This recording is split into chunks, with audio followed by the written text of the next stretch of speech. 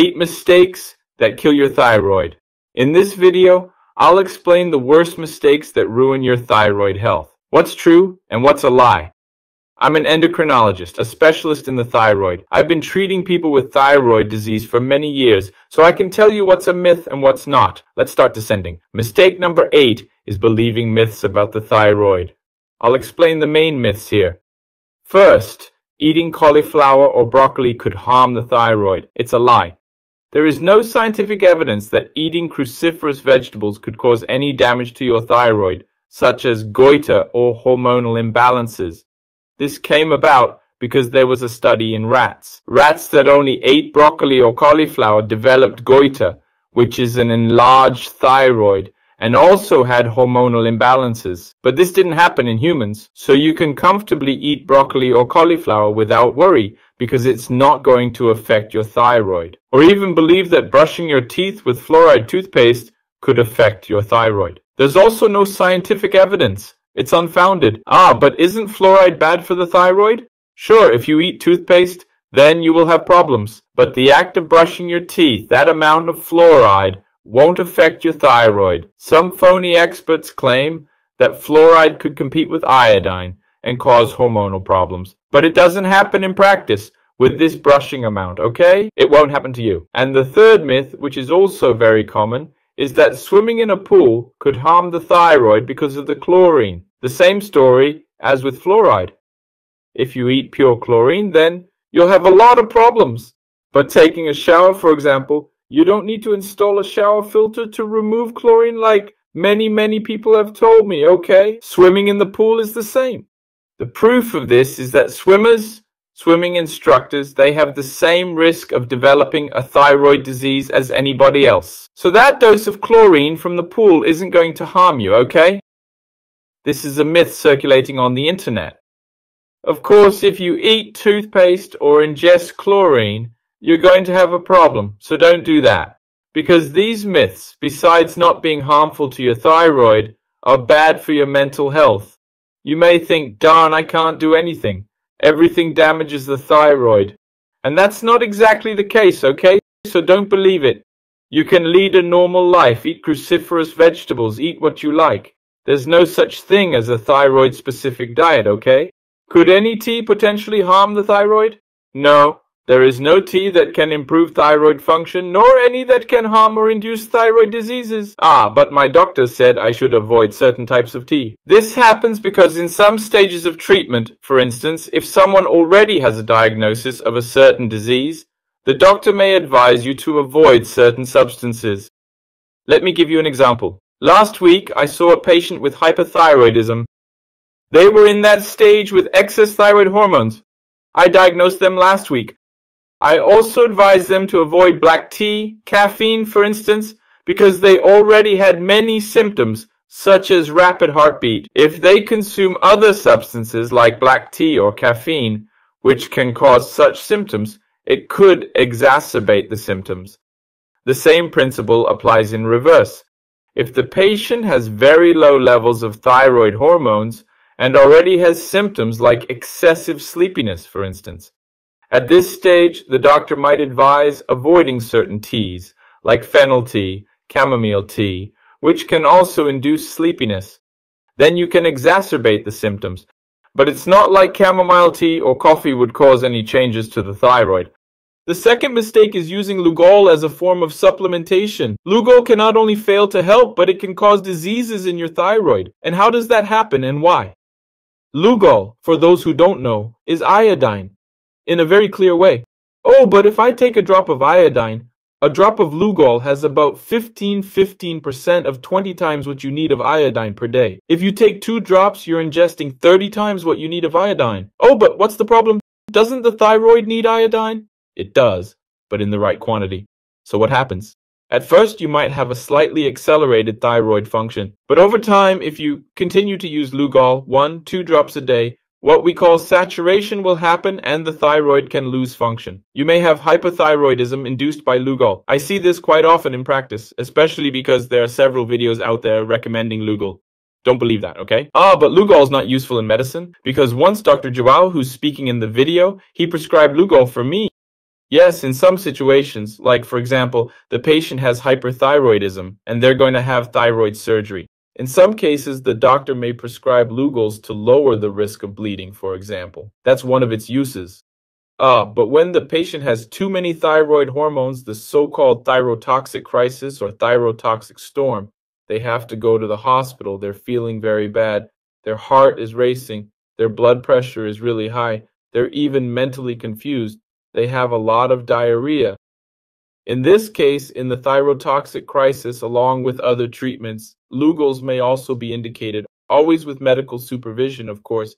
But you've seen that these situations are very far from supplementation for those who don't have any thyroid problems, okay? So, supplementing with Lugol is a big mistake and it causes a lot of damage, yeah? If you've already used Lugol or been a victim of any of these videos, put it in the comments. And I'll like your comment to put it in the spotlight so more people can also see that this is true. If you're enjoying the video so far, I'm going to ask you to like it, because that way the system understands that the video is relevant and starts spreading it to more people. Our goal is going to be 8,000 likes, 1,000 likes for every mistake I'm explaining to you here. Can we do it? So help me out and like the video too. I'm also going to invite you to subscribe to the channel. If you're not subscribed, click on the subscribe button and check all the options. Turn on the bell so that you'll be notified whenever I post.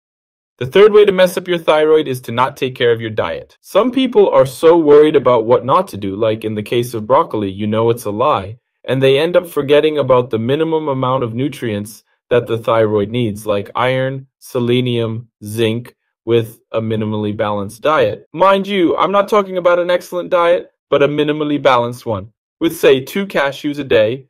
2 cashews already provide the minimum amounts of selenium and zinc that your thyroid needs. But is there a disease of the thyroid due to nutritional deficiency?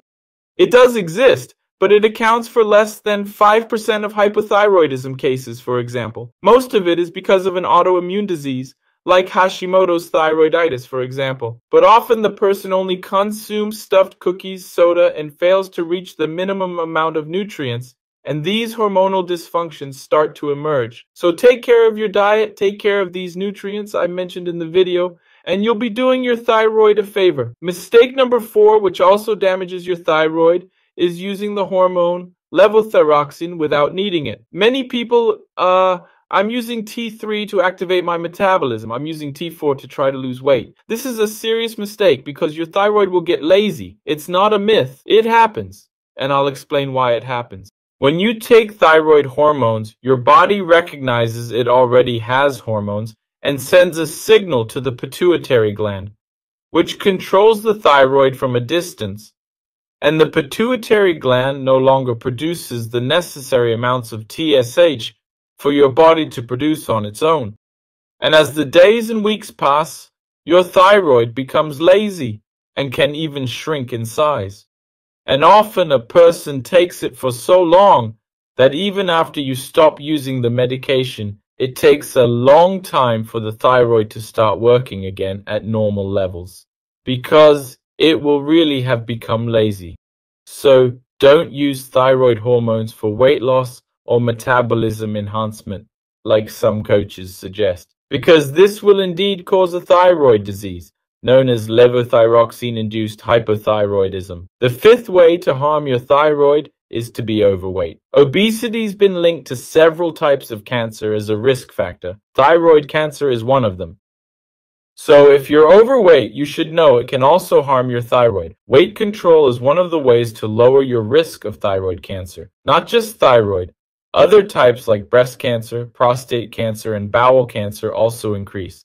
So, weight control is very important. The 6th way to harm your thyroid is by getting tested too early. This applies to those who already have a diagnosis of hypothyroidism or hyperthyroidism. If you're taking tapazole or the thyroid hormone levothyroxine, you need to wait a certain amount of time for the test to show changes.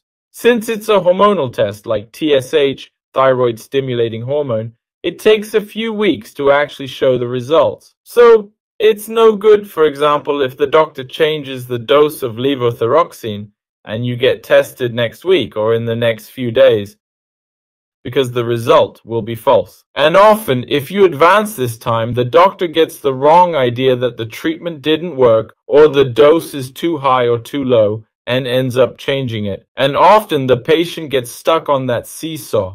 One time the dose is too high, another time it's too low. So at least the thyroid exam after the doctor changes or starts a treatment should be done 4 weeks later. In an ideal world, 8 weeks, okay? 4 weeks is when the patient is very symptomatic. But ideally, in 8 weeks, the result is accurate, okay? So respect this time frame. Always directly ask the doctor when you should get your exam, okay? Because often you go in with a request, the lab calls you early, you think everything is fine, and you just go ahead with it. So you need to have that guidance. Mistake number 7 relates to undergoing tests while taking multivitamins. There are certain vitamins, for instance biotin, vitamin B7, that can alter the thyroid tests. You don't have any thyroid issue, the vitamin won't cause that, but the tests will have an error in them. For instance, vitamin B7, biotin, can decrease the TSH level and increase a hormone known as T. So you must be very careful if you are using that multivitamin, the multivitamins, especially for hair and nails. But what do I do then? The first thing is that you will always tell both the doctor and the laboratory what supplement you are using. Many times, to avoid this interference, you will have to stop 72 hours before. For example, if you take vitamins for your hair, you will stop 72 hours before, and then you will take the test so you don't have any false results. So rest assured that these vitamins won't cause a problem with your thyroid. It is a matter of interference with the exam that can have many consequences.